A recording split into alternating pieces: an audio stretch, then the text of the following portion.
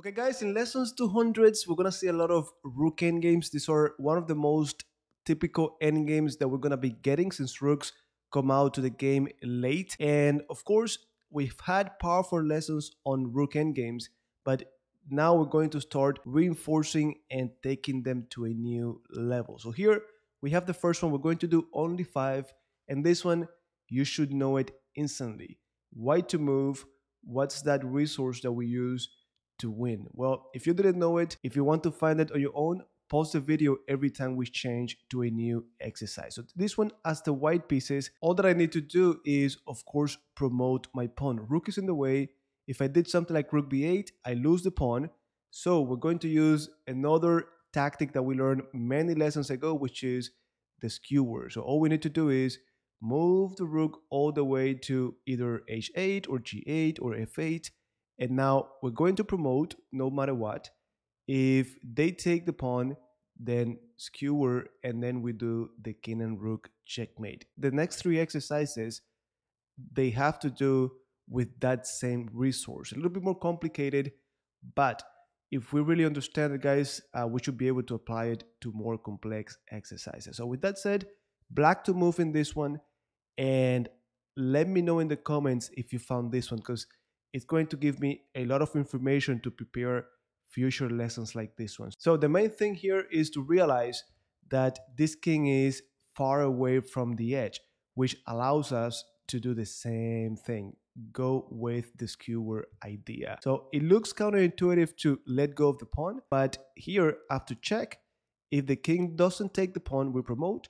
They must take, and now since they're so far from that edge, we have the time to play pawn to a2, and now no matter what, we're going to go to do the same skewer idea. If they try to go over here, well, same thing works. Trying to promote, if the rook takes us, we get the skewer. And then finally, if they want to just do something like this, well, we have check and we promote no matter what. So again, guys, it seems so simple, but you don't know how many people I've seen having these opportunities and they simply miss them. Now, next exercise, and again, feel free to pause the video every time. We have the white pieces, and you should know also how to win. But for this one, you need to mix up a few things. First one is the same idea of the skewer, but the second one is you need to know, guys, your king and pawn endgames. And we've had so many lessons on them, but the most important ones are when we talked about passed pawns, the king and pawn versus king, and of course, other king and pawn endgames that you cannot forget. So here, it's very simple. The move is h7. We advance because if they take, we have the same skewer. Now, let's say that the king goes over.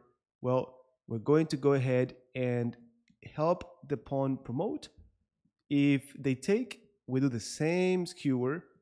And even though the king is close by, it doesn't matter because we should know our king and pawn endgames. This should be an easy win. Of course, if you're playing this in the game, you want to calculate, double check, but it should be pretty easy. Now, I collect the pawn, and my king is just closer to the other pawns.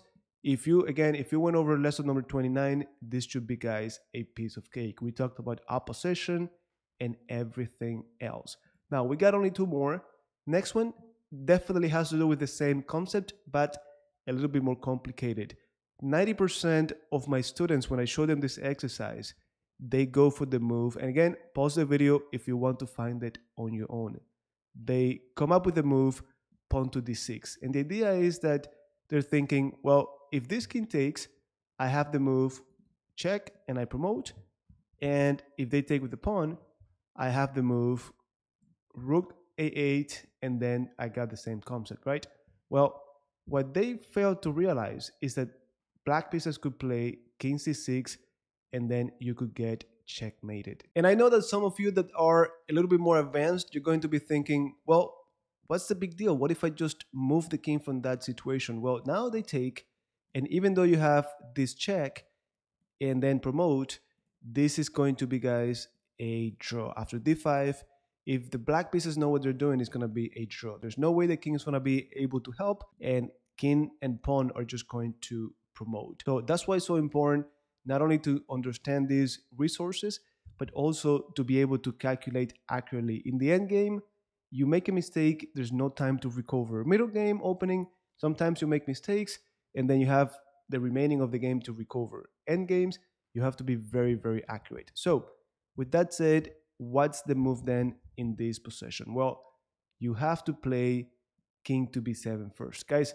either you come up with this move, you consider the candidate move, and you find out is the strongest, or you quickly look at this one like most people do and disregard because you calculate into what we just covered. So king b7 is the move, and now no matter what, I got rook c8 with the same idea of the skewer. Of course, now if king d6, we do have this move, check, and we promote. Our king is way more active. We're gonna collect some of the one of the pawns at least, and anything else, like I said, we're gonna do rook c8 and then we collect. Now, last exercise is gonna require a little bit of creativity. So it's the black pieces to move. How would you continue? Now, I assume you pause the video, you give it at least 5 minutes, and then only then you listen to what I have to say. Well, here the black pieces have this resource to try to checkmate the king. Notice how the king seems to be very active, but it is surrounded by this pawn. So I'm thinking, if you remember lesson 90, when we talked about Capablanca's endgame technique and rules, one of the things that he does is he thinks of this ideal possession. And here, ideally, if I had my king over here and my rook on d4, this would be checkmate.